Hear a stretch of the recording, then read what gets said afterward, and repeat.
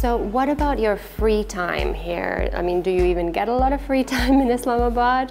Well, I told you I was a practicing lawyer before I became a diplomat. So I used to work about 16 to 17 hours a day. I've been practicing mostly in the Supreme Court and Court of Appeal. So I used to work till late in the night. But when I came here, I don't think that I was so tensed up because the work is very easy.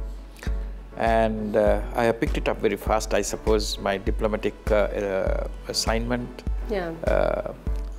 And so I have a lot of time, but what I'm doing now is trying to establish contacts with various top and relevant authorities, so that I would be able to interact with them and also establish networking with Sri Lankan counterparts, so that the bilateral relations could be strengthened and widened.